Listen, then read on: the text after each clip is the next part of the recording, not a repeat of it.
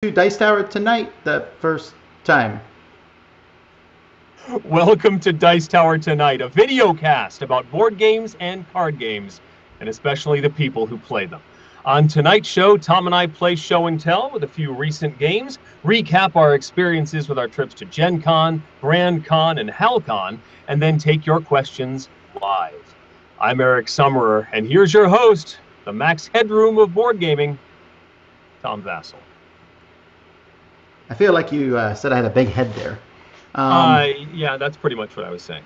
So, folks, welcome to Dice Tower Tonight. This is actually, we're usually going to do this every other week, but for this first episode, we'll be doing episode 2 next Wednesday.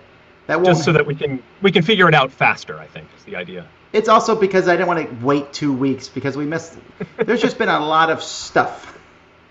So stuff's a good word for it, yeah. Stuff is a good word for it. So a couple things. First of all, this is going to be a video show that we're posting every other week, and we will be putting up an audio version of this on our feed, probably closer to like Monday of next week. We'll usually post it right before Suzanne and Mandy's episode. So anyhow, that's the goal. Once we post that, I think that's right, or the same week, we'll post it somewhere around.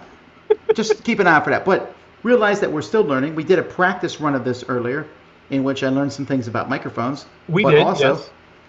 We also got some new webcams, so hopefully you can tell the difference between these. So anyhow, what we're going to do, and this is our model for this episode. We can see the chat, but we're not going to be answering every question that you have right now, at least.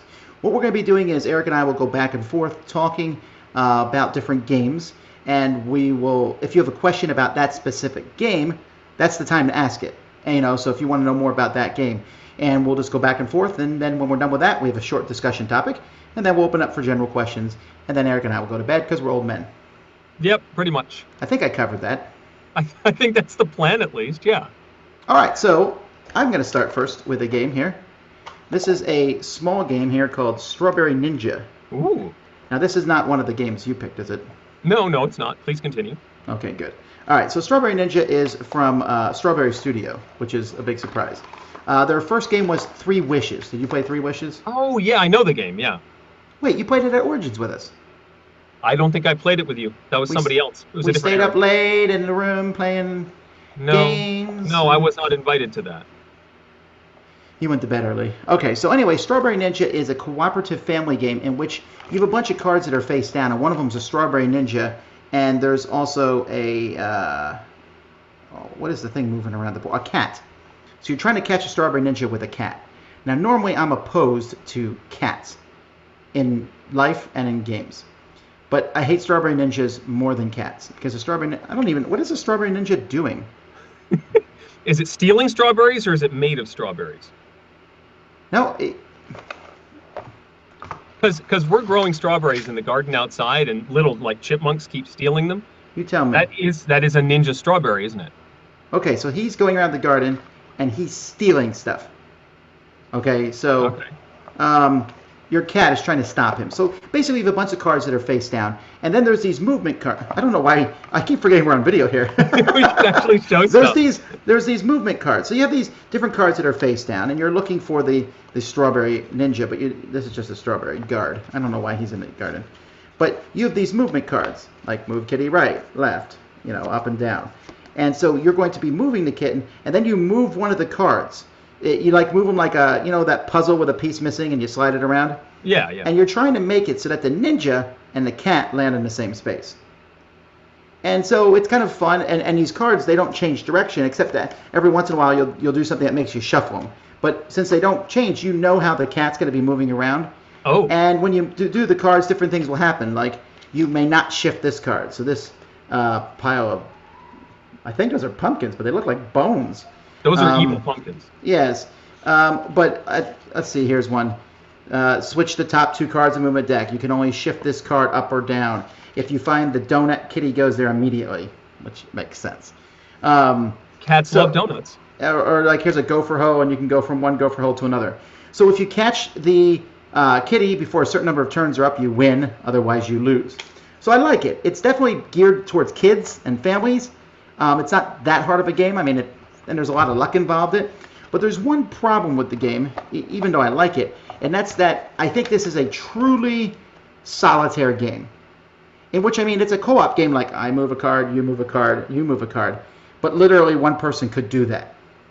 Mm-hmm. I know this because I played it solitaire, and the only difference was my kids weren't making annoying choices. So therefore, I did much better. Okay.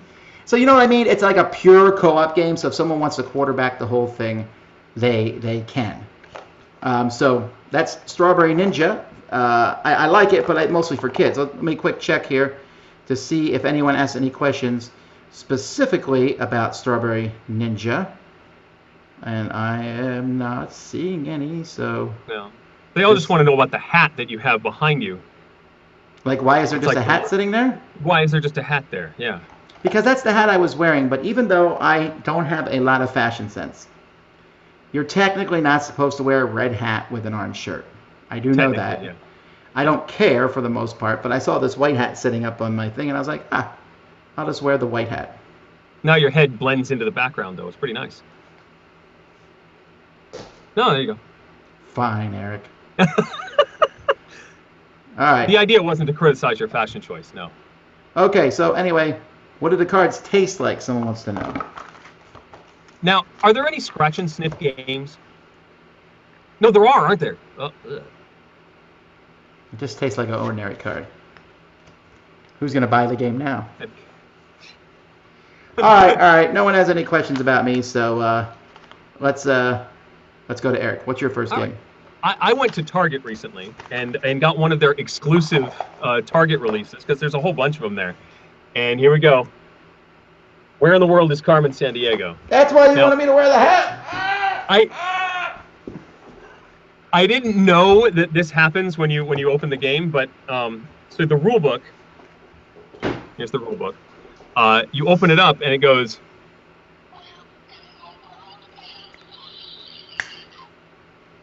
The rule book sings to you. Okay. You're saying you bought the game and you didn't know that. I did not know it would do that. I was hoping it would do that, but I really didn't think it would do that. If Carmen Sandiego's show did not have that song, would you like it? It had a goofy humor. I enjoyed it as it was, but I mean, Rockapella really made that show. Anyway, so in Carmen Sandiego, you're trying to catch Carmen, obviously. It's not a co-op, though. You're working against the other players to do so faster. You've got 3 types of cards. You've got henchmen, like Fast Eddie B, or some of these are puns. You'll be sorry. That's really bad. And then you've got loot cards, like the elevator from the Eiffel Tower, and of course that comes from Paris, because there are locations as well. And they're all arranged in sort of a grid. And you're trying to match the loot and the location by peeking at cards. Each turn you get to look at one of the cards, and you sort of create an idea of where all the cards are. And you even have a little notebook here that you're filling out with a dry erase pen and writing down where you know different cards are.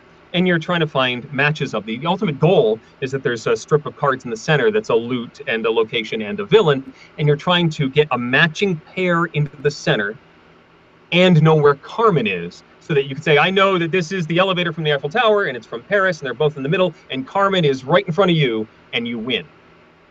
And you do this by manipulating the cards around and knowing what they all are. It's not terrible. It has a certain nostalgic feel. This gets major points for its feel, its aesthetic, and the fact that the rule book sings to you. It is sort of an exercise in note-taking. That's really all it is. And there's a die that tells you what type of card you're allowed to look at any given moment. And if you keep rolling the same type of card, you're going to find out what, say, all of the loot cards are. But then you have no other thing to do if you keep rolling loot cards. You're sort of at the mercy of the die roll in order to figure out what's going on. And whoever does figure out what's going on, there's still a puzzle in the machinations of moving the cards around. Every time you make a match, you then get to move a card into the center. So you're trying to get a matching pair in there.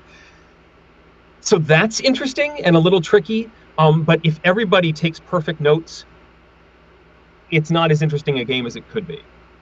It is not the geographical educational experience that Where in the World is Carmen Sandiego, the original game, was. So I was a little disappointed on that front. It, again, these licensed games can be absolute garbage, and this is not that. It's just not quite as in-depth as I was hoping it would be. So it's a middling rating from me for Where in the World is Carmen Sandiego. But the graphics are I bet cool. your kids don't understand this obsession with Carmen Sandiego. They wouldn't if I didn't play rockapella songs all the time. We actually have a playlist of all 4 versions of the Where in the World is Carmen Sandiego theme. So, yeah, they know of the rockapella. I like that song too, and it's on my playtest also, but I don't have 4 versions of it. Well, there are 4, and they're all different. Yeah. There's Carmen. I found Carmen. Well, okay, that's the only question. Let's see. We got some questions. How long has she been missing? How long has Carmen been missing? Yes. 1985, Eric. Oh, okay. Yes. Oh, like originally. That's 22 years. 1980. Actually, so how much replayability? Is there a limited number of scenarios, or is it randomized like Clue, says Scott? It's totally randomized like Clue. You've got these cards, and they all get shuffled up and distributed amongst all the players. And as matches are made, new cards come into the system. Eventually, you'll run out of the deck, and someone will know where Carmen is, and work it all out, because cards keep getting removed from the system. But it's totally random like Clue each time you set it up. All right. Okay, the next game for me is Azul. Now, this is a new game. Oh, you know about this game? I've seen pictures of it. The pieces look gorgeous. Yeah, it's from Plan B Games. Let me show you these pieces because I'm really liking this video part of the show here. We can actually, I don't have to guess what you're talking about. So you hear this clinking. Now the bag, I like this game. This look, kind of, sort of. The box is okay, right? I'm not as keen on the inside. Like this blue, this looks like Grandma designed something and wouldn't let it go in the 60s. But the game comes with a bunch of tiles, and so they're very nice. They're that bakelite, that material that everyone loves feeling that. And so they look like really expensive chocolates. What you're trying to do is you're trying to fill up this board here, all right? And so everyone has the same board, although you can also play with a blank board if you want. But you're trying to get the most points. And so the way that works is there's a bunch of these circles in the middle of the table. Each has a certain number of tiles on that circle, randomly drawn from the bag. The number of circles is based on the number of players. When it's your turn, you take all the tiles of one color off of a circle. So if there's 2 blues and a red, you take both the blues. The tiles that you don't take go to the middle of the table. And so when you're taking a group of tiles, you can also take from the middle of the table, but you have to take every tile of one color, even if you don't want that many of a color. When you take these tiles of a color, you fill up these rows here. So if I take 1 red, I might stick it in the top row. If I take 3 blue, I might stick it here, but I also might stick 3 blue here. If you ever have to take a color and it goes over the row, you put the extra ones down here where you're going to lose points. So you don't want to do that, and you will do that much more in a 2-player game than in a 4-player game. So after everyone has finished taking all the tiles, because you take them all, someone's going to get them, then if you fill up the whole row, 1 tile of that color slides across to wherever that is. So once you fill in the red here, you can't put red in this row anymore. So as you're sliding these tiles in, they can go on their specific spot, and then you also will score points based on, like this one here, you'll score a point. Let's say this blue tile was here and this blue tile was here, and then I put the orange one here. It would get 2 points for that row and 2 points for that column. So a little similar to ingenious scoring, kind of. Okay. So as you fill these in and you drop one in the middle, you can score a whole pile of points. Then at the end of the game, you're going to get points if you fill a whole column or fill a whole row, or if you fill all 5 of the same color. And then whoever has most points wins. When someone fills a whole, is it the whole row or the whole column? It's the whole row. When someone fills the whole row, then that ends the game. One of their rows. It's really good. The whole neat thing is about these circles, right? Like you'll take this and you'll be like, I wanted those 2 blues. And now you move that to the middle. Now there's 4 reds there, but I only need 2. Do I want to take these extra 2 reds and give me negative points? And because it has that same, I call it the mahjong effect, effect, or that clinking of those things just feels good. Just clinking the tiles and moving them around and putting them on your board, it feels good. And it's just really fun to try to, you'll be like, all right, let's go for this big one. I can take a lot of tiles and slide one across, but it's faster to do this top row. But if you put a blue in that top row and later on you're forced to take blues and all your other rows are filled with different colors, you're really in trouble by taking these negative points. There's also a first player marker, and you can take that first player marker, which means next turn you get to choose first. But that first player marker fills in one of these spots here that makes you lose points. Oh. That's an interesting thing. So that is Azul. That's from Plan B Games. That's their newest game. I'm probably not going to be doing a full review on the Dice Tower, but Z Garcia did a review of it. I believe that went up or is going up sometime this week. So let's see if there's any questions about Azul. Does it have solo rules? Let's see. Variant play, end of the game, prepping the next round, give each player a player board. I don't see solo rules in here. What does it say on here? It says 2 to 4, so no.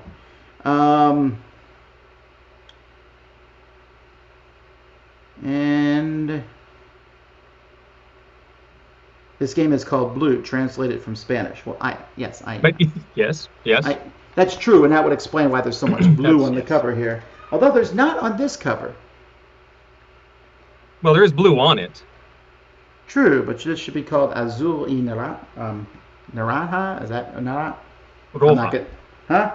Roja. Roja is not orange. Oh, it's orange. I thought it was red. No, it's orange. It was red. Okay, whatever. I can't tell.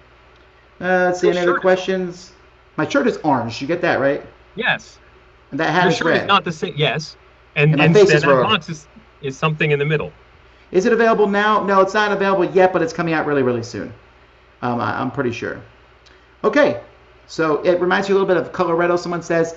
Yeah, that's actually a pretty legitimate comparison. All right, let's go to Eric's game number 2. Yeah. So this is one that I was super excited about at GenCon. It made my top 10 most anticipated games list, and Tom tried to warn me off of 3 secrets. This is another one of those guess the situation games. It's just a deck of cards, and they're nice large cards. But you've got a situation. Show us one. Show us. Oh, sorry. It out. So you've got, this is what you show to all the players. One player knows what's going on, and the other players are trying to guess what the situation is. And you'll notice that there are 3 highlighted elements of the card. Those are the 3 secrets. Bushes and something else. And it's a train in the background.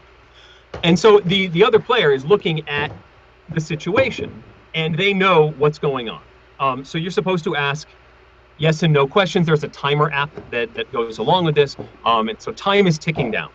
And you have that much time to guess all 3 secrets.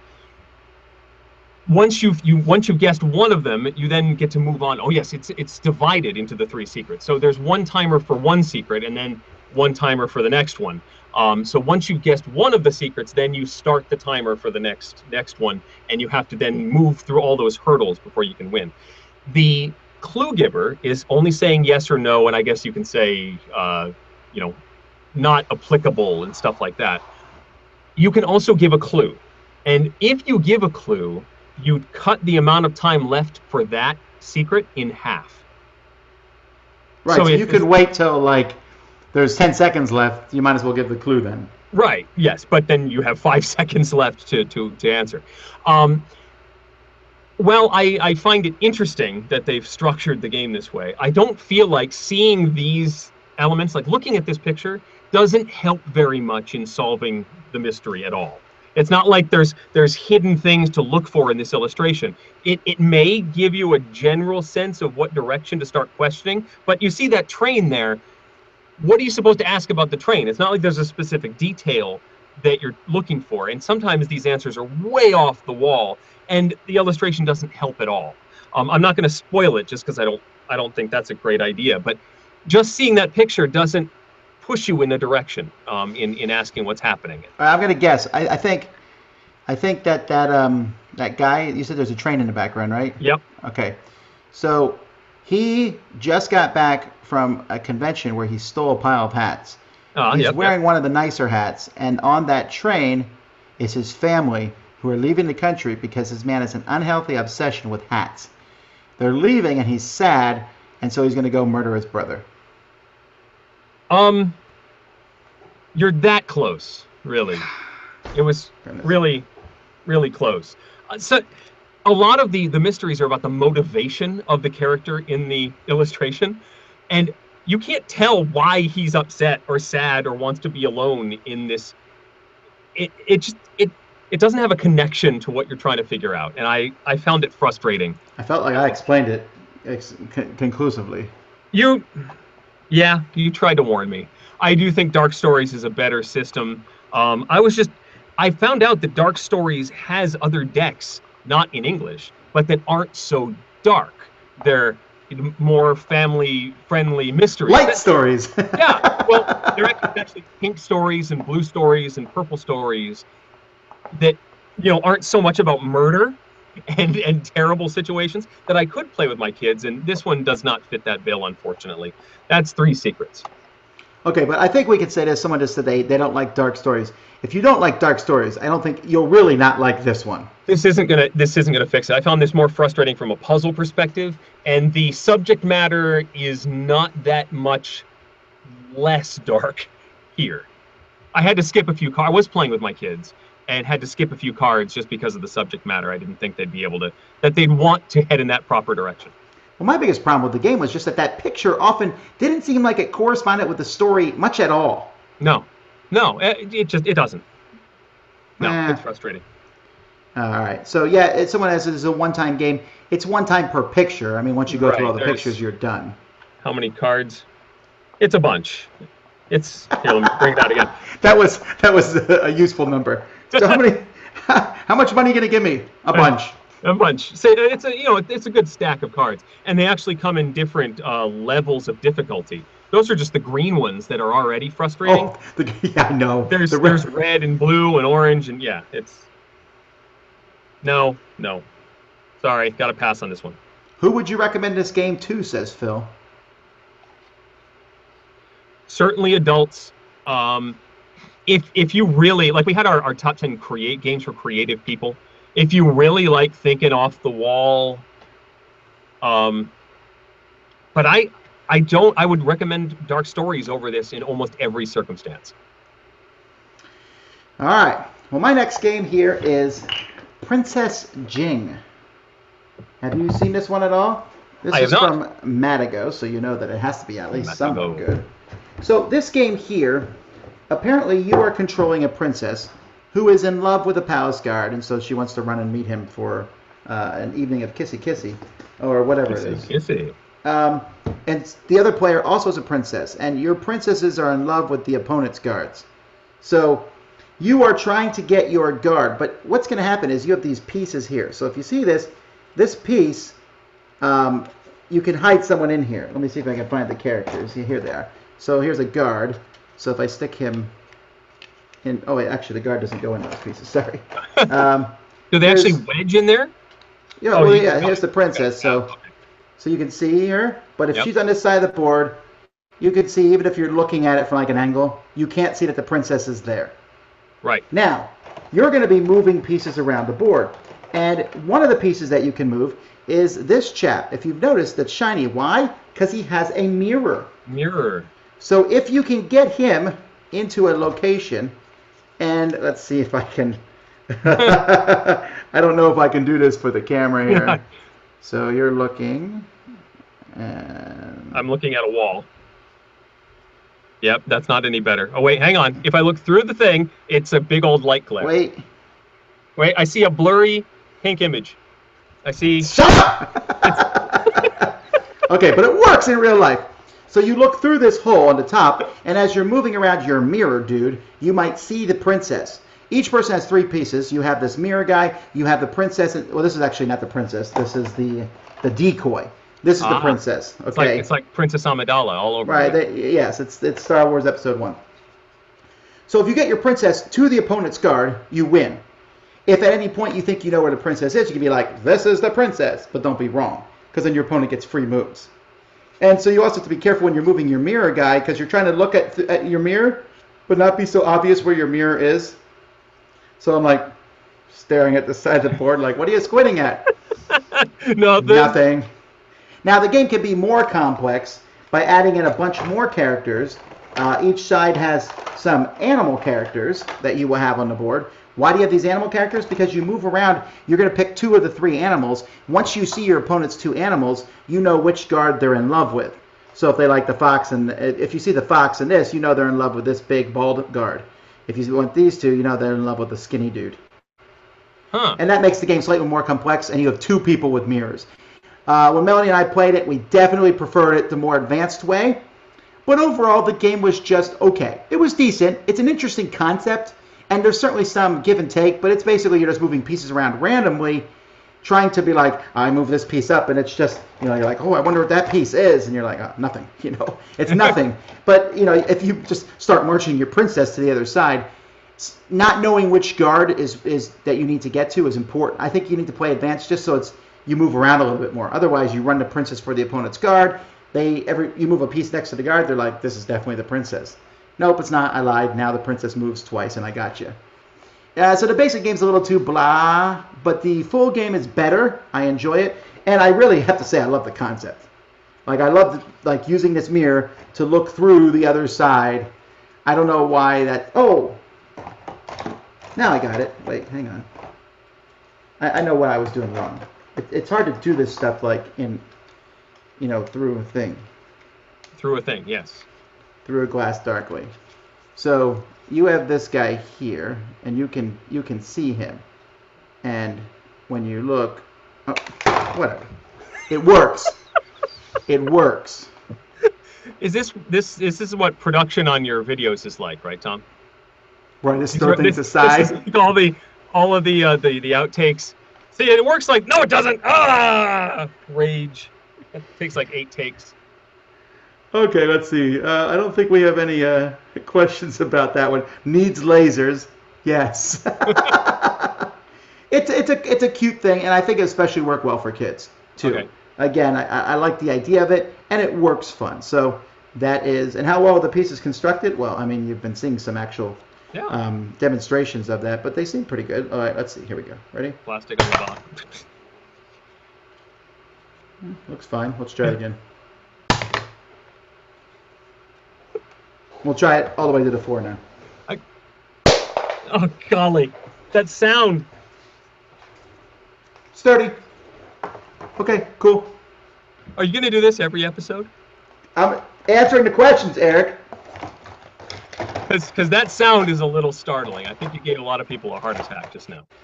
Okay, so let's get to your last game. Okay. This is one from Level 99 Games. It's called Resistor. Kind of an unusual packaging because the box has a hole in it. That's because when you set it up... Wait, I just talked about a game with holes in. Yeah, well, you actually plug the deck in like this. Oh, yeah. And it sits there. So you've got these cards. And the reason they're in that holder is so you can't see them. You can only see the very top of the card at first. They all have paths that are red and blue. This is a 2-player abstract game. And the paths sort of work their way along 2 tracks, basically. And each player has a base. You're playing supercomputers and you're trying to hack each other. That's the theme. It's abstract. So you've got a base card that looks like this. And then you have a string of 7 of these path cards leading to the other player's base. And the object is to make a line from your base to the other base of your color, and that tags their base, takes away one of their hit points, and you're trying to do that 4 or 5 times in order to win. You then have these action cards, which I think I put down over here. Here we go. You've got a switch out card, which each turn you're going to do all of the actions available. Then you flip them over, and once you're done doing all of them, it's the other player's turn. So it's red, and then I flip this over to blue, and then once all of them have flipped over to blue, it's blue's turn to do the thing. Hey, it's a child. I love you too. Good night. So, like switch out lets you take one of the path cards that's on the board and switch it with one of the ones in your hand. You are also holding these cards, kind of like some other games that we've seen recently. You're holding them like this. I get to do what's on these sides, but you can choose my cards and do what's on these sides. Yes, you could take my card if we were actually here. So each card means something different to different players. So switch out lets you flip out one of those cards. Lock down is an advanced rule that I totally recommend you play with that locks down one of the register cards. As long as it has both colors on it, you can't lock down one that's just your color, but it helps you secure a particular route. flip over, because the cards are two-sided, you can flip over the cards and that changes what's on them, but you don't necessarily know what's on them. So there's sort of a memory aspect to it as you're flipping them over, remembering what was there. Does that help me if I flip this back over? And then there's a draw and trash action where you draw one of the cards from the deck and then get rid of one of the cards in your hand. Once you've done all of these actions, it's the other player's turn, and you continue until somebody's tagged the other side a certain number of times. There's also these resistor cards that cause you to heal yourself if you got a path all the way back from the resistor that you've discovered or placed on the board all the way back to your goal. You heal, but it also reduces the size of the board. So now you're playing with 6 cards, and then you're playing with 5 cards, and it makes it easier to tag and score. Visually, it's pretty interesting. I like the aesthetic. It's an interesting abstract. I felt like if you're playing the basic game, it's almost too basic, too luck-based, depending on what cards you draw, if it's helpful to you. If you're almost tagging your opponent and can just do it within one move, then you're going to score on your turn. And if you get more than 2 moves away from scoring, it's very hard to actually score because your opponent is going to counteract what you're doing. So that I found a little frustrating. The advanced game's a little bit better because you can lock down certain registers. But I didn't find it as engaging as I was hoping I would when I first got a look at it. So it's only a halfway thumbs up for Resistor from Level 99 Games. I think I might like it a little better than you, but I think I like the theme, even though I know it's abstract. But yeah, the only thing someone said here, if it doesn't work, you blow in the cards. This certainly looks like an NES cartridge right there. This is one of the lockdown cards. All right, well, there you go. All right, folks, those are our games that we're talking about today. So now we'll get into our discussion topic of the day, which is cons, kind of, sort of. I mean, Cons! Originally, we were going to talk about GenCon, and that was 3 weeks ago. That was the plan. It was a lot more current. I get it, yeah. Well, the hurricane came through and so on and so forth. We've been saving our GenCon recap for this point. So let's talk about GenCon first. The first thing everyone talks about with GenCon is the size. Now, I didn't feel that they released the numbers and they basically said that there was more turnstiles than ever before. It was up by a small percentage. And then they said for approximately 60,000 people, which means less than 60,000 because they would use the word over 60,000 if it had gone over. Yes. So actually, it seems like there was fewer total people than last year, but almost everyone who came for the whole time. That's the impression that I got, and that's the impression that I felt when we were there. It felt crowded the whole time. Right. Like, did you feel like there was ever a point where it wasn't crowded? Well, no, and I think that's the idea. Because it's sold out, because they capped attendance for the individual days, every day felt the same.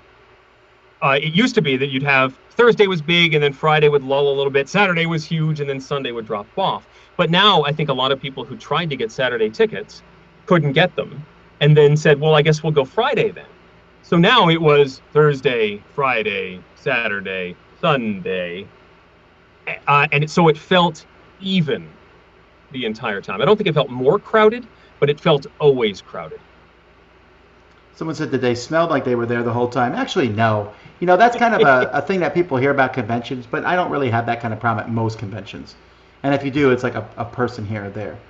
But I enjoyed GenCon. I'm glad it doesn't grow any bigger. I understand that more people want to go, but it is exhausting, and there's just so much. The hotel situation is bad. But the city itself, I go to a lot of cities that have conventions in them, and no city treats convention goers as nice as the restaurants and areas surrounding GenCon. Oh yeah, like we went to the there was the soda store, Rocket Fizz, that we like to visit in the Monument Circle area, and they knew exactly what was going on. That they didn't have everything that people wanted. 3 said they were getting new things throughout the weekend to show. Like they knew what they were dealing with, and they were ready for it. Say that again? They knew what they were dealing with, and they were ready for it. Okay. So yeah, it was bigger, right? Our booth was great. We had a ton of people. We were never bored at the booth, having people come by. We saw a lot of games, and because the industry is the way it is, and because the Dice Tower is the way we are now, very rarely do we go to... I guess if there's one thing I regret about Gen Con is we're not really surprised anymore. I don't walk up to a booth and be like, what? Because BGG has such good listings and everyone knows what's coming, there's not... And I wish we could, because like the number 2 question we get asked, other than, are you having a good day, is, what's the surprise game at Gen Con? And we're like, well, we've already told you in our top 10 anticipated games. I mean, it's not because we're trying to be jerky about it, but there just really isn't a lot of surprises. That being said, there was one surprise that I found there, and that was how the games sold out. I think I've never seen so many games sold out at a Gen Con. Really? Well, I mean, and not just like, oh, we had 50 copies and they sold out. We're so popular, which happens a lot. But no, like I think there was like 600 copies of photosynthesis, and that sold out. I know Viral sold out 300 copies, so they had to go get more. And the Sheriff of Nottingham expansion, 500 copies sold out. The Clank in Space sold out. Twilight Imperium 4 sold out. There was just game after game. And all the publishers were like sitting there like, yeah. I'd be like, so how has your day been going? And they were just like, yes, so good. Everyone was super. I mean, on the publisher side of things, people came to that convention with their wallets open. They were like, I want to buy stuff. I mean, it was crazy. In that regard, it was almost close to the nonsense that is at Essen.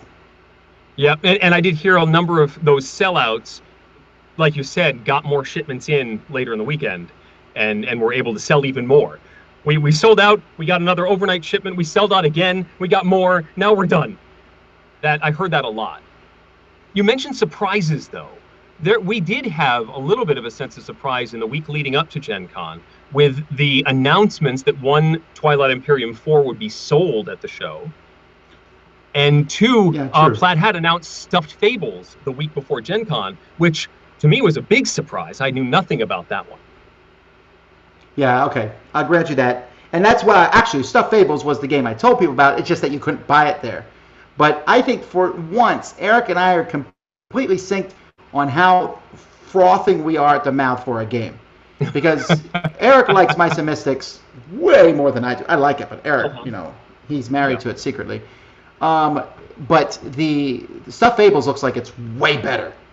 I mean, for me, the theme of toys fighting evil is really cool. I really like that theme. The miniatures look great. And the book! It's a book that turns pages and... the whole thing. And then the price point. It's phenomenal. I don't know how they're pulling this off. I'm excited. The little minis look fantastic. The storybook aspect looks great. It's sort of a streamlined, mechanically game from Mice and Mystics. Life points are stuffing. When you run out of life points, the stuffy just sort of collapses and needs to get helped and restuffed. I mean, that's adorable. My son loves Little Stuffed Friends, and he is going to be all over this game when it's out. This is the perfect... It's like they made it for me and my kids.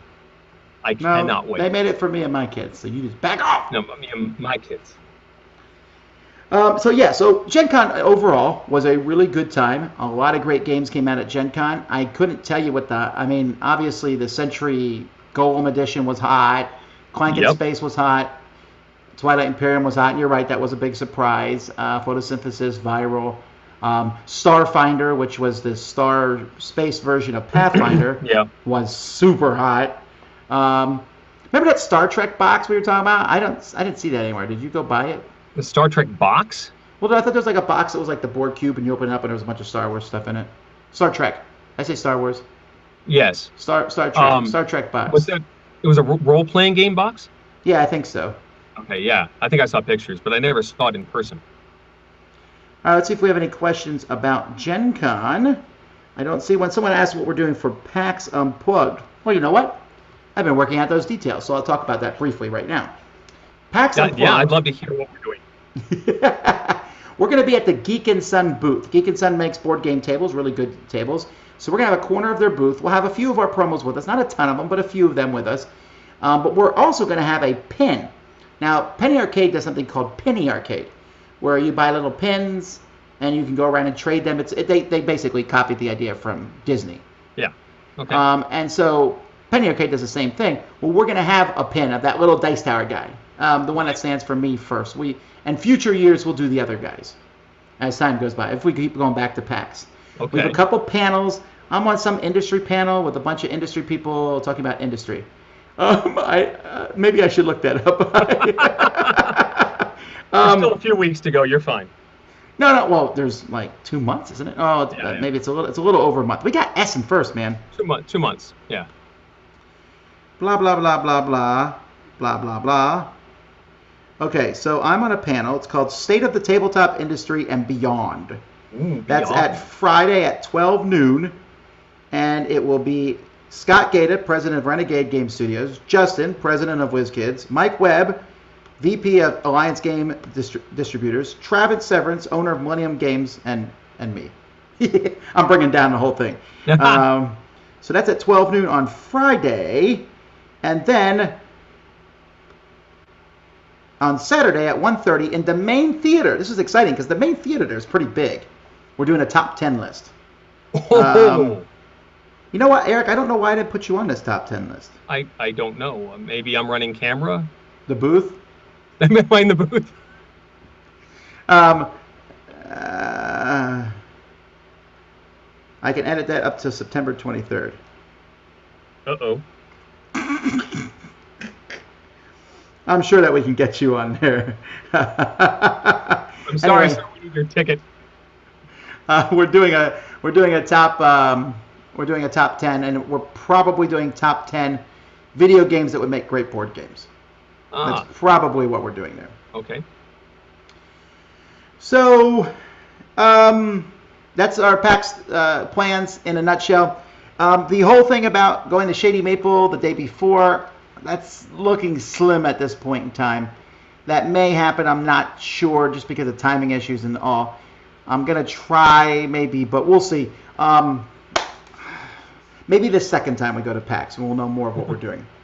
So that's in the future, but even closer to the future, so let's go back to the future. All right.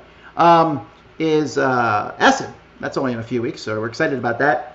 And we'll talk a little bit more about Essen in our next me and Eric talking about stuff. Or maybe 2 from that, I don't know. Okay. But I also went to 2 other small conventions. GenCon, that's in Grand Rapids, Michigan. Me and Z went to that one. There was a lot of industry people there, actually. Richard Launius, Kevin Wilson, Chris Kirkman. A new company called Orange Machine. Have you heard of Orange Machine? I have not. That's where I got the shirt. No, I didn't get the shirt from them. But Orange Machine is a company started by the Don Eskridge, who designed what famous game?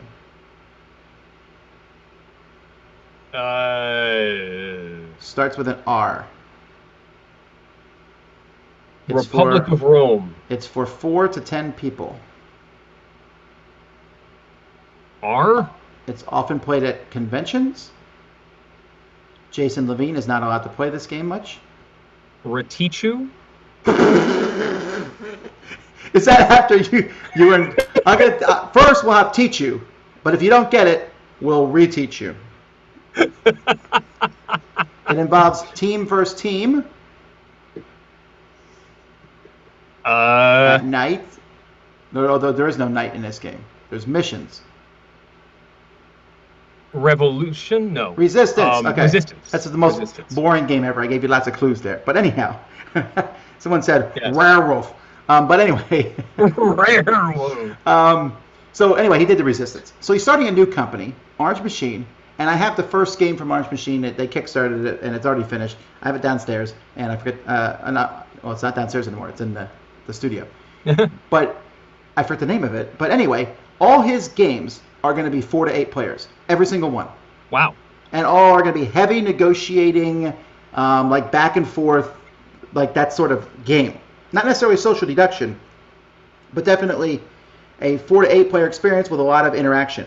That's really interesting because that's such a good focus. I like a company that comes out with a focus. So many companies come out and you're like, so what's different about your company? They're like, we're going to make good games. Thanks for that obvious stuff there, Captain. But I like that there's focus. So we'll see. We'll see. He's gonna design a lot of these games. We'll see how they are. I'm kind of interested to test out the first one. But anyway, GrandCon was a very small, intimate con. I would say it's hard to gauge how many people were there. Like at any given, it was like Friday, Saturday, Sunday. It was really like that. And I got to play a lot of games there. Met a lot of great people. Z and I did a panel there. And then this last week I went to HowCon, which was in Halifax. And that was like a science fiction con. There was more people cosplaying there than there was at GenCon. Wow. And it was a tenth of the size. But there was just a lot of cosplay, a lot of good cosplay. And that was fun. Okay. And then they had a gaming room downstairs. And so I just went down and played games. I did a Wits and Wagers game. And me and Rodney did a panel on, Rodney Smith was there, because Canadian. And we did a panel on how to deal with problem gamers in the game group. Okay. So that was a lot of fun, both of these conventions. Did you meet my friend Steve at GrandCon? No. He didn't come up and say hi? Well, it's possible. What did Steve say? I don't know. Oh, this is the guy who used to know you. Yeah. Well, he still knows me, but yeah, he was my friend growing up. Yes. Really? I think so. He did come say hi? See, now I can't remember if you told me. Did you tell me he was going to come say hi? I told him that he was going to come and say hi, so. You shouldn't have told me that. It would have been better, because now I don't remember. You're right. If you implanted the memory in me. Inception. I don't know. Oh, well. I thought maybe he would have made an impression. Maybe he did. Maybe. Oh. Wait. Is that the guy who took us out to eat? His name was Steve. I don't know. Does he have kids? Yes. Are they teenagers? I don't think so. This is super exciting. I'm sorry I derailed you. Riveting audio and video. This is the real Tom Thinks segment. I should do that sometime. Tom Thinks. And then there's like no tagline. And you just sit there and you see me going, huh. Well, all right. All right, anyway. That's my stupid joke of the day. Okay, so we will now take questions from you for the end of this show. We'll take questions for a certain amount of time until me and Eric are tired. So if you guys have questions for us, ask them there. We'll answer a few of the questions here. Eric, are you a Michigander too?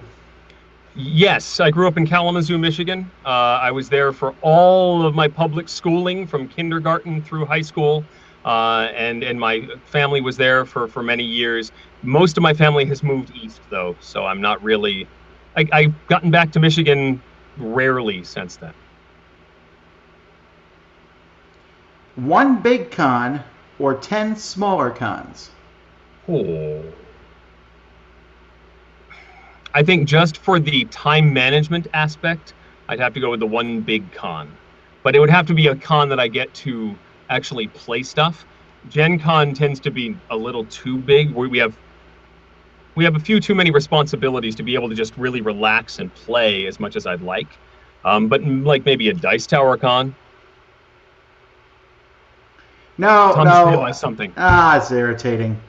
Someone said, one of the questions here, I just read it, said, what do you do with all the boxes you get? Is it in the mail? Is it a pain to throw them away? And I was thinking, it is a pain, right? Because we break them all down and we recycle them and stick them in a recycling bin. And at the studio, the recycle truck only comes once every 2 weeks, and then that's tomorrow morning, and I didn't put out the recycling can, so I need to get there early in the morning to get out the recycling can so that truck comes and takes them, because 2 weeks ago, there was a hurricane and didn't come get them. So we have a lot of boxes. So this is a real behind-the-scenes peek into the way Tom's mind works. I'm enjoying this. There's a lot of these moments during the day where I'm sitting there going, oh. But my wife is really bad about it because she'll be like, oh. And I'm like, what? She's like, oh, I didn't buy milk at the store. I'm like, that is not the kind of reaction to have not a crisis. for that thing. She'll come up to me like, I have terrible news. I'm like, tell me the news first, and I'll decide if it's terrible or not. When are you going to hear my opinions of Seventh Continent Base? That's next week, probably. All right, let's see. What does it take to get Dice Tower folks to attend a con? Whew. That's tough because we get asked that a lot. Well, there's a lot. In fact, I think Eric and I were just invited to Iceland. Mm-hmm. And it was like, that'd be cool, right? It would be cool. But there's a couple factors. One is just travel. Travel is a factor. So we pay for a lot of our own travel to go to cons, but we can't pay all the time. It's impractical. And lodging and food. There's just a lot of expenses. And then time. Eric actually has another job. I know that you guys might know that, but he works in a. Is it in a sound booth? Oh, I thought there was a. People have been wondering if that's a torture chamber. They said it looks like the walls might crush you. It's foam. I could fall asleep and. No, this is the sound deadening foam. This is the booth. This is where I sit all day and read. It's hot in there, right? I don't know why I decided to sit here, but it's a ventilation system, and I could open the door if I really wanted to, but it's not terrible unless it's like the middle of summer. Then it gets really hot in here. Okay, so there's that. Eric has a job and he reads books and does other things all the time. So he can take a week off, but he can't do it all the time. And I can't take every week off. And the same with me, right? If we went to conventions all year round, that'd be cool, but we actually should review games at some point. And so that takes a lot of work. And because I went to 2 conventions here back to back, GenCon and there was also the Hurricane, I'm really far behind now on videos. Now, you'll notice they're still getting up because I'm going to work super early in the morning and recording reviews and trying to catch up. But that takes up time. So when we go to a convention, we have to somehow justify all that stuff. And I usually work it out with the people who run the convention. So that's what it takes, is the person running the convention to get in touch with me, and I'll tell them what it would take for us to come. Not that I swear we're not trying to be greedy about this at all. We're not trying to, act like big shots. Not at all. If we come to a convention, we're going to do our best to make that convention an enjoyable time for everyone who's there. And if that involves me staying away from you to make your time an enjoyable time, we'll do it. But we just have to do that because otherwise it would be impractical. Have you ever complained about your favorite author not finishing a book series because they're always going to conventions? People are always like, say, let them alone. That's not the reason. I guarantee you, if they're going to conventions all the time, they're not getting much writing done. Yeah. Because going to convention sucks up time. When I go to a convention, I'll come back and I'll be like, oh, my emails have piled up. Yeah. All this other stuff has happened. So what you need, Tom, this is something to think about for the future, is like a bookmobile, but for games. Like a mobile studio that you can drive around the country from convention to convention. You can work during the week, and then the weekends you will have arrived at whatever event you're supposed to be at. And you can get all the work done, get a nice satellite internet connection, and you'll be all set. And that can be your whole year. You just need a second vehicle for your family to follow you around. But maybe that's the second year. And you just mentioned though the last and probably most important reason. We have families. Yes. So my family is okay. I'm here at home a lot. And so they're okay with me leaving. I leave for a week on end, whatever, and I come back and we love each other. It's a great time. But I'm pushing that right a little bit. Not a lot. It's not like, well, there's scary things happening in the Vasel household. But I don't want to miss more of my kids' lives. So I have to pick a certain number of weeks a year. I say like 10 for me. 10 to 12 weeks a year. And a couple of those weeks, my kids are with me, like Dice Tower Con, Dice Tower Cruise, which is coming up. Oh, by the way, there's only 13 rooms left, folks, I think. Or maybe it's 14. We're down to 13. It was 15 yesterday, right? Yeah, but we sold 3 today probably, and maybe some more.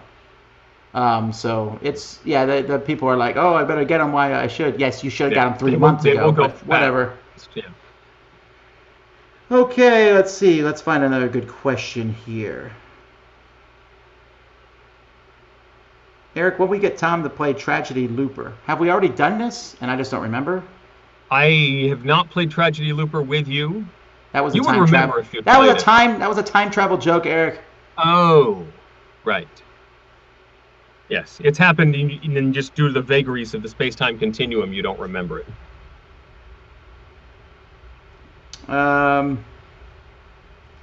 Let's see here. I'm looking for good questions. So really, he's saying, everybody, that all your questions are bad. I'm sorry. It's just an objective. Someone said you should bring sunscreen to the cruise because you look pasty. It's my my fluorescent light. I need to figure out lighting. This is the wall day, but it's not the prettiest lighting. What's the weirdest thing you ever experienced at a convention? The weirdest thing, man, I'm trying to think of cosplay stuff. You think cosplay is the thing that's weirdest? I don't know if that's the weirdest though. Were you with us when we were at GenCon and we walked down the street and a guy drove by on a bicycle and was like, "Ah!" And then fell off his bike? No, but I do remember that guy. There was a guy who had bags of cans or something. Yeah, aluminum cans, and he was inebriated and just collapsed in front of us. We helped him get up, folks. We are not. Yeah, we helped him get. We didn't laugh at him. No, we got him back up and got him on his way. But it was, that was certainly weird. Well, let's take out the street people and stuff because that's too. Yeah. Let's like at a convention itself. We've had weird questions. We had the guy talk about My Little Pony Scythe. That was a weird moment. Oh, okay. So recently at BGTCon, this last year, I had a guy come up for a picture with you, and yeah, sure, no problem. And right before somebody snapped the photo, this guy slaps up a picture like a mask of me wearing a Geordie mask, which is the Twitter image of the person running the Future Eric Here Twitter account, which is not me. If you followed this on Twitter at all, I thought it was you in the future. There's a guy. It's you in the future. Don't ruin it. It's this guy, and so I got to meet him for the first time in the middle of a photograph. That was weird. I like to tell people that I don't control that account as far as I know. All right, Eric says, Eric, if Tom would get a cosplay costume, what do you see him dressing as? Tom, what would Eric do if he dressed for cosplay? Eric would be to me, Eric would just be a one of those science officers on Star Trek. He'd walk around with the glasses and be like, and Captain, and it would be like a perfectly immaculate style uniform. You know, you'd look at him and be like, oh, that guy's a geek. It wouldn't be, but Eric would just be that. And then when he talked, you'd be like, oh, he's really from the show. No, that's just. I would definitely play it up for sure. That's good. I have trouble thinking of Tom not dressing up like Cardinal. Shut up, Eric! You're ruining the secret. Like anyone thinks it's a secret. Tom would need to be like the pillar of attention. Maybe Lord Business from the Lego Movie. And he'd just be on the big old stilts and walking around with the flames shooting out of his head. Actually, I want to be the bad guy from the new Lego Movie. The trailers look hilarious. The Ninjago one. Yeah. He's like, what's your name again? He's like, I'm your son. Lloyd. The first L silent. Yes. All right. What's the longest time a game has sat on your to-be reviewed shelf before you reviewed it? I'd say once they reach a year, the chance of them being reviewed is almost nothing. So I'll say like a year. I would agree with that. I still try and get stuff if it passed that line, but there comes a point at which there was a reason why it wasn't hitting the table to begin with, and yeah, it's not going to happen. We're not going to work it into the discussion. All right. I don't know if we'll ever do we did a top 10 list on this in the past to some degree, but someone said, like, who are your favorite board game artists? Off the top of my head, I'll say Vincent Dutrait. Easily, probably my favorite. I love his stuff. His Time Story module he did, Prophecy of Dragons, is amazing. That new Rising 5. He really just has good stuff across the board. Fernanda Suarez, the artist that's doing a lot of work with Plaid Hat, she did a series of Disney princesses recently that made it onto one of the aggregator services. She sort of made the big time or got a lot of press for her series of these Disney princesses. She has such a realism. There's something about the expressions of her characters that I really like. And for me, Michael Menzel, I really like his boards. You look at his boards, it's almost like a Where's Waldo type thing. You know, I just look at his stuff and it's like, ooh, that's really, really cool. Let me see. I'm looking through some names here. Xavier Gwynifrey Durin, who actually, I believe, did he do this one? I don't know. I can't see it. I don't know if he did Princess Jing or not. Oh, no, he did do Princess Jing. This guy. But he's done the Seasons artwork. Ah, yes. And his name is actually, here it is. It's it's like a one-word thing. And speaking of one word, Piero is also a great artist. He's the guy who did Ghost Stories, really good stuff. What do you think about who's the guy who does Agricola? Oh, yeah, it's not coming off the top of my head, but I know that style. Clemens Franz. Clemens Franz is his name. Yes. Now, the interesting thing about Clemens Franz is I like his stuff when it's small. So, like, he does the Agricola cars and Caverna tiles, and he does a lot of these games. Like, he does half the Lookout stuff. And it looks great. His box covers, when he, like, blows up one of those people, you're like, it's okay. I like his small stuff better. Okay.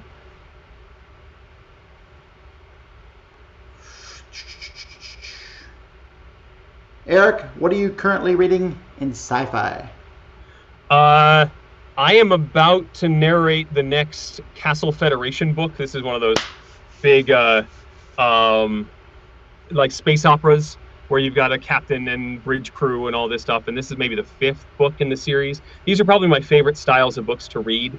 So for some reason, I like the characters. I like the aesthetic of these whole things. So somebody on a starship leading a crew of intrepid adventurers, that's the kind of book I really get excited about.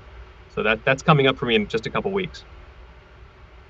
All right, we'll take 2 more questions. 1, what time period would you like to see added in a new expansion for Time Stories? I mean, we had 1980s already, but I feel like that didn't really capture the time period. Yeah, I don't think that was a 1980s thing. I mean, technically it was, but it really wasn't. So I'd love to see something with a little more flair in the 1980s.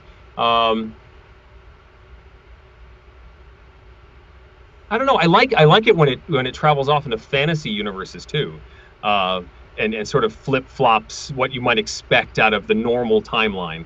I like that. Yeah, I agree on that too. But I wouldn't mind seeing maybe like an Aztec thing, like Indiana Jones time thing where they're going into the jungles and finding stuff. I might like that a lot. Okay, last question. Let's see here. Well, this one's about conventions. So I'm going to try to go to my first big game convention next year, Origins or GenCon.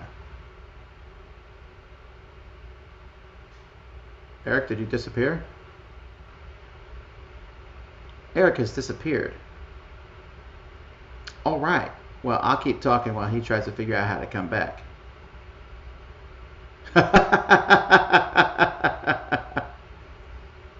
I'm going to eject him and see if he comes back. Okay, folks. Well, that was exciting.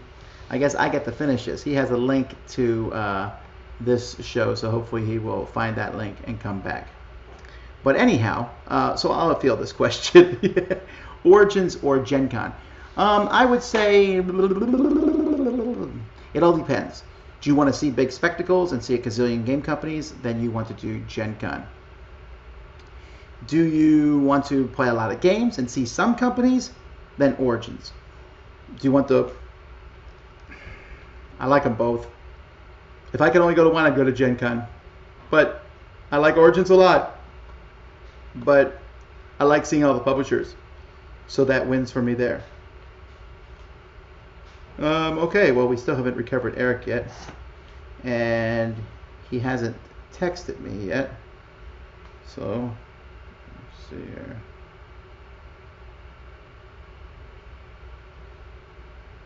Well, he was supposed to close the show out, but then he disappeared. Someone thinks Eric's room finally collapsed on him. I hope he's okay. I'm assuming he just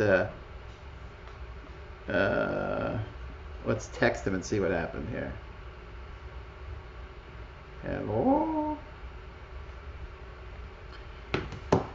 So that's how these shows are going to work. We're going to start the show, and then Eric will drop out halfway through, and I'll just be left here live by myself. Maybe Eric's TARDIS whisked him away to another time. Looks like you're going to have to keep talking until he comes back. Will there be more tickets available at Dice Tower Con next year? Eric's computer died. Did not plug it in. Classic amateur mistake for live Q&A. So he's restarting his computer, then Eric will be back just in time to close us out. So I'll answer a couple questions here while we're waiting. Where's your hat? I took it off because the headphones were getting in the way. And also Eric said it was fading into the background. I could wear this red one here, but it doesn't fit in the headphones, so I have to put the headphones back like this. Oh wait, when Eric's not here, I don't even need the headphones, so I'm going to take them off. Let's see here. Let's see, any other questions? No.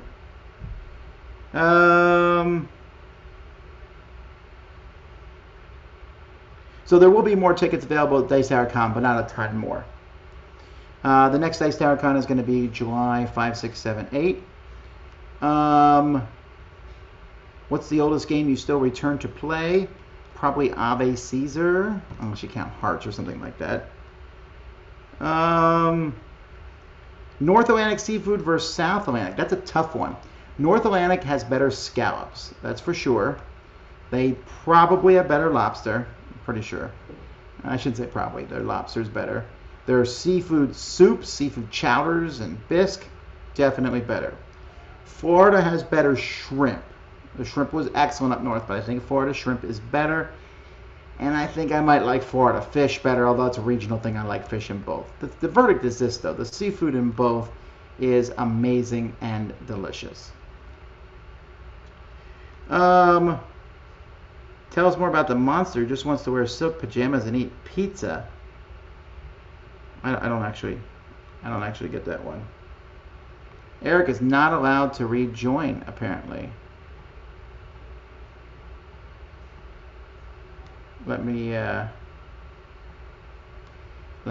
Eric.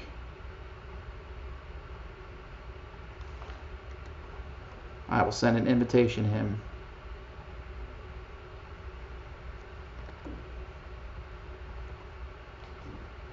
All right, the invitation has been sent.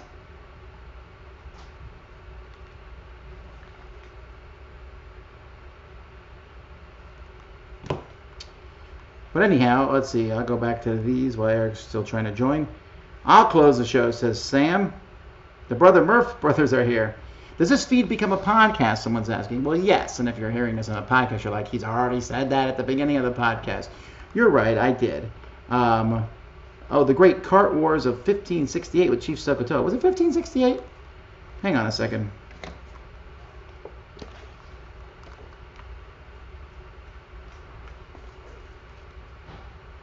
No. It was 1643B. Yeah, that was when the Great Cart Wars were. But it was fine. It was Save-A-Lot versus IGA. But IGA, really, I mean, they started out with Save-A-Lot as the underdogs. Nope, says Eric, I can't join back up. Well, folks, I guess I'm going to have to end this by myself. It's very sad.